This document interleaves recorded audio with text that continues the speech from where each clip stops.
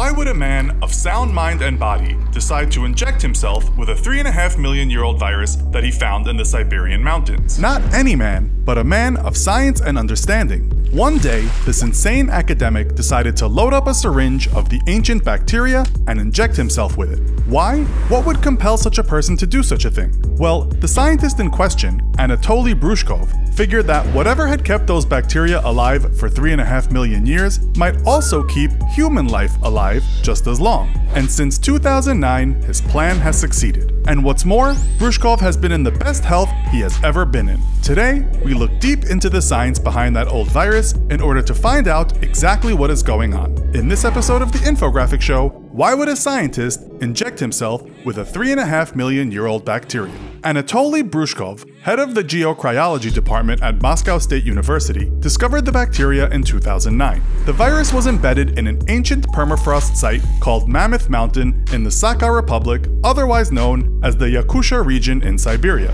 A similar bacterium was found by scientist Vladimir Repin in the brain of an ice-preserved woolly mammoth. Although the virus was trapped in the ice, it was still alive after all those years, and this is of interest to many scientists. What has kept it alive for so long? Brouchkov and his team were determined to find out. Experiments began. Mice injected with Bacillus F were able to reproduce at an age older than regular mice typically reproduce, suggesting that Bacillus F may have potential as a longevity serum. But the experiments didn't stop with pregnant granny rodents. Oh no! Brouchkov also experimented with fruit flies with positive results. Even plants exposed to the bacteria thrived for an unusually long length of time. Brouchkov confirmed in an interview for Russian TV that he needed to extend the experiment to human subjects, namely himself. Since injecting himself with the virus, his general health and well-being have improved dramatically. "I've started to work longer," he said. "I haven't had the flu for the last 2 years. After successful experiments on mice and fruit flies, I thought it would be interesting to try the inactivated bacterial culture." The scientist continued, "The permafrost is thawing, and I guess these bacteria get into the environment, into the water, so the local population, the Yakut people in fact, for a long time are getting these cells with water and even seem to live longer than some other nations. So there was no danger for me, but we do not know how it works. In fact, we do not know exactly how aspirin works, for example, but it does. The same is true here. We cannot understand the mechanism, but we see the impact. Perhaps there were some side effects, but there should be some special medical equipment to spot them. Of course, such experiments need to be conducted in a clinic, with special equipment and statistics. Then we could say clearly about all the effects. If we find how the bacteria stay alive, we probably would be able to find a tool to extend our own lives." Yakutsk epidemiologist Dr. Viktor Chernyavsky added, "The bacteria gives out biologically active substances throughout its life, which activates the immune status of experimental animals. If the same substance were to be given to people, it could cause a significant improvement in their health, leading to the discovery of an elixir of life." So by making himself the human guinea pig in this experiment, Brouchkov hopes to find out more about longevity. And who knows, in the process, he may end up becoming one of the oldest scientists himself.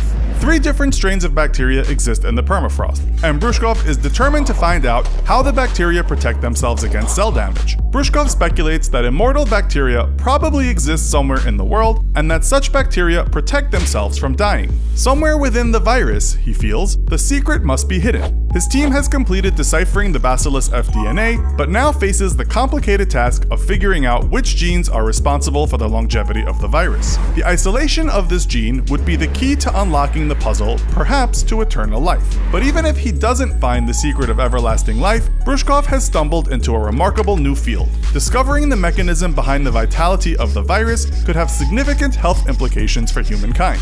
If we can find how the bacteria stays alive, then we will be able to find the cure to prolong our own life, Brouchkov concluded. Brouchkov isn't the only scientist experimenting with ancient bacteria. For years, scientists have been examining the bacteria from the Siberian mountains and beyond. There's still much to learn about viruses and the hundreds of protein-encoding genes. Scientists are always looking to nature for clues as to how to improve human health. In February 2018, an article published by the New Atlas magazine looked at the mole rat. This mammal lives well into its 30s, and it's pretty much immune to all types of cancer and can do without oxygen for long lengths of time. Perhaps if scientists can pull apart the cell structure of this mammal, a secret to its longevity may be unraveled. There are bound to be, as Brouchkov suggests, many more secrets out there in nature. These secrets may lead to humankind living a much longer and healthier life.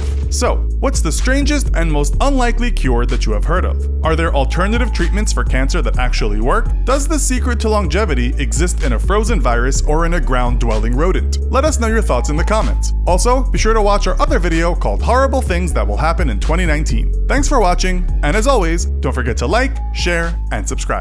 See you next time!